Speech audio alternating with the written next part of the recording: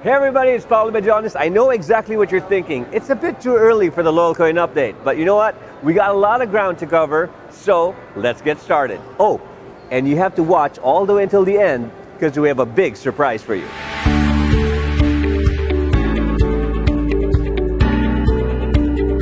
Let's start off with an update on exchanges. In a couple of hours, OEX will allow deposits, and at 7 p.m., it will go live.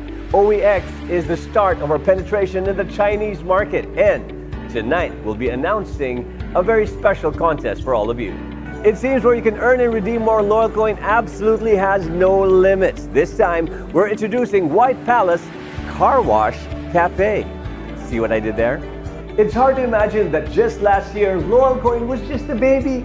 And my, how it's grown over the months. And in celebration of this, our CEO Patrick Palacios renewed the namespace of Loyalcoin.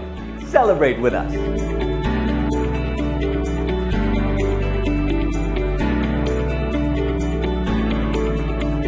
And there you have it, short and sweet. That's the Loyalcoin update for you. I'm Bijinis. Once again, follow us on our social media accounts, all right? Until next week.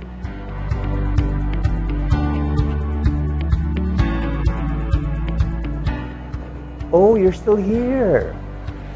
Oh, that's right, you're waiting till the end.